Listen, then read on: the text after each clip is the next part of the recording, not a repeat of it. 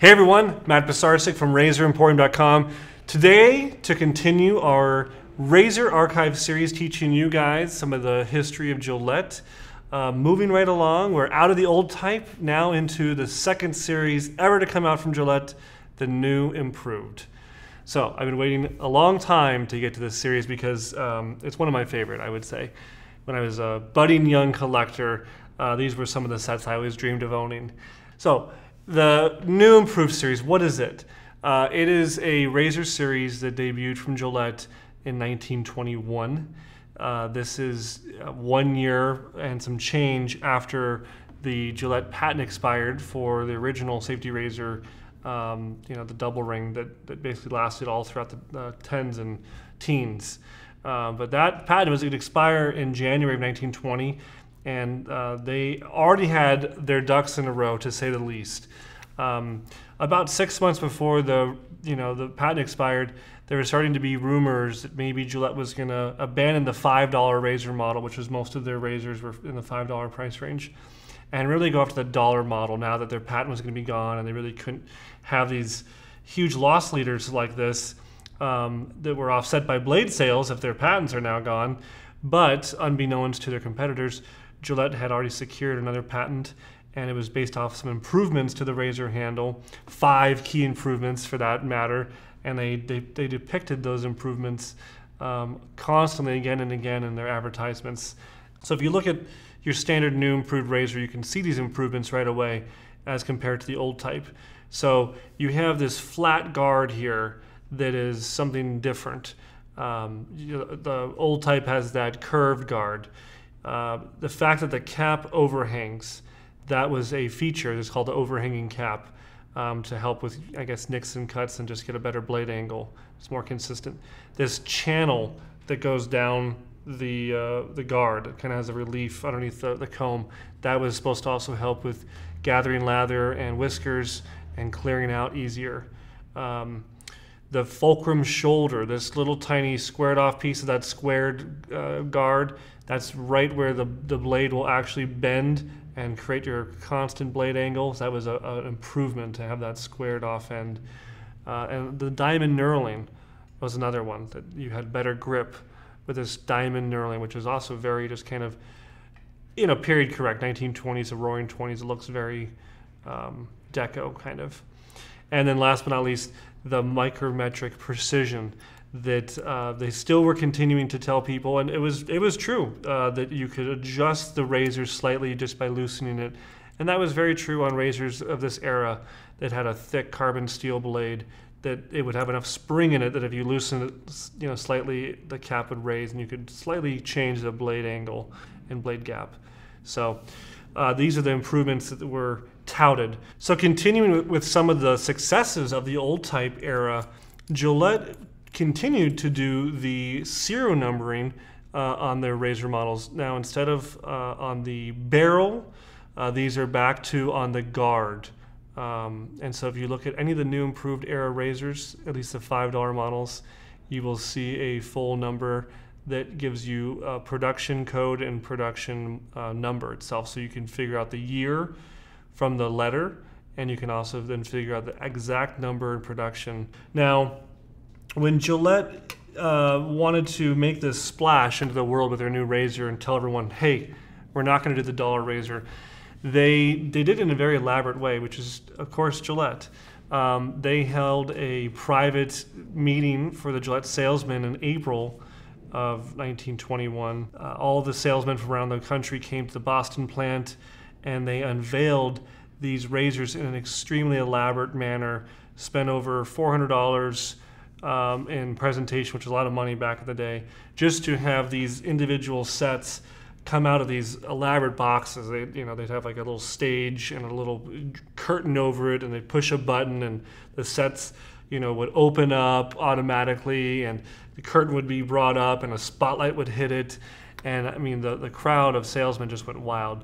You got to remember, the salesmen were probably thinking it may be doom and gloom for the company if they were going to get into the dollar razor market, and to be shown an entire series of razors that had these different cases, different names, different personalities, characteristics, all at once was overwhelming, and the crowd went wild, so to speak. Very interesting planning and foresight on Gillette's part that they planned out the entire series ahead of time. You couldn't say the same about the old type, where they had the Bulldog and the Big Fellow and Milady kind of as progressions and were coming out as they were thinking of them. This all came out together as one series, and it maintained one series throughout its entire life. The new improved era went from about 1921 until 1929, 1930, right on the cusp. There are late models that exist of those, and like I said, relatively unchanged. Now, the model era that we're going to be looking at right here is what's referred to as the new standard, the new Gillette, the new improved Gillette. Now, there is, of course, the official case that says new standard like this that people will associate, but you got to remember, to Gillette, this was all the new standard razor, in the sense that they were all going to look like this. The $5 models were all going to look like this, more or less.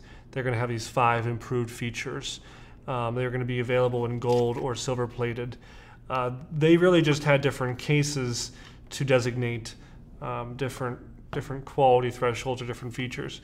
Probably the most notable and interesting one ever to come out, I think still legendary to this day, is the Bostonian, that has this really interesting case that as you open it up, it elevates the razor, and I still think it's probably the absolute coolest case Gillette ever made.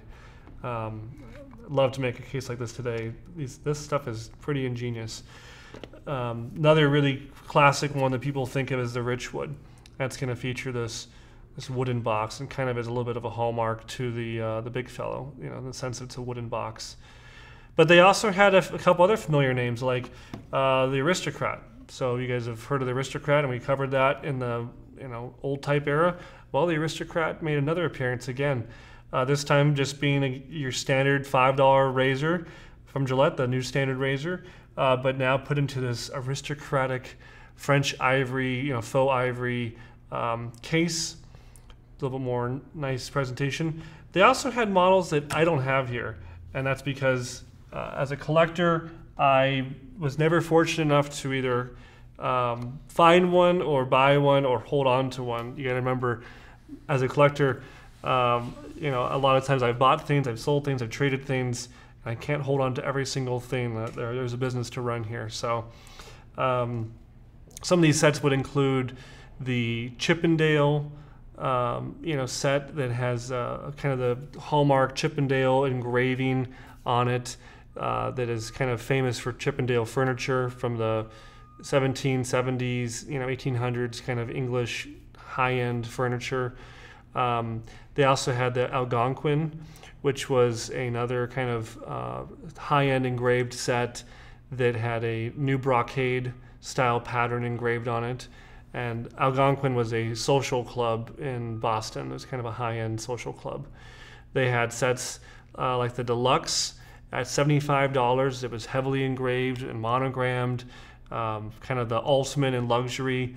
And that would be a set today at $75 in 1921. I mean, we're talking probably $1,200 to $1,500 today. So definitely a set for somebody that had the coin to afford that. The new improved series overall was something that took Gillette and really showed their dominance of the market. The fact that they could come from this position of possible weakness with a patent expiring, then to turn it and pivot it into strength of having this entire set designed, having all the store displays designed and sent out to retailers. For the announcement in May of 1921, they even had all their store owners, they had everyone swear, on a notary, swear an oath that they were going to sell these razors, and with these razor sets, to make sure that the public was able to get them, and there was a big splash entry for this product. It was so successful of a product release that in places like New York City, in front of store displays, they even had to have police officers to get people to not crowd the streets in front of these stores. There were such overwhelming crowds to look at this new presentation of these razors. This was serious shaving business, meaning that people were really excited. The general public was excited to see this.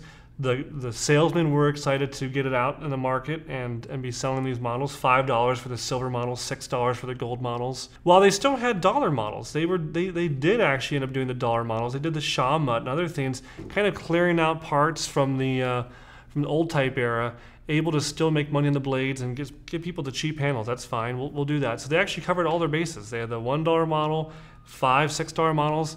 Then these nicer, exquisite models that were, $10, $25, $75 models. So no matter what you wanted in the world of shaving, Gillette was now able to offer it. And they had the advertising, the sales power, powerhouse behind it to be able to do this. $2 million in marketing. I mean, that's unreal in today's money, that they were spending $2 million in 1921 to market this new series of razors.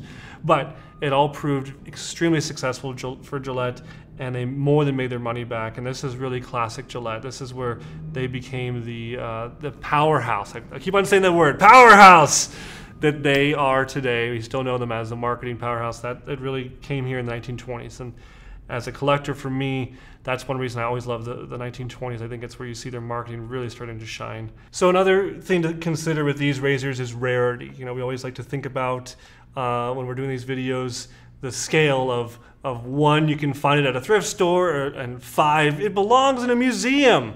I would say that the new improved era from Bostonian is certainly just the razor alone in the middle. I would say these are 2.5, maybe 3, 3.5 out of 5, because they actually are kind of harder to come by. You have a hard time finding a bunch on eBay, especially in good condition like this. The gold is just absolutely immaculate. But if you add in the presentation case, again in nice condition, or even the shipper box, we're certainly going to be at 5 out of 5.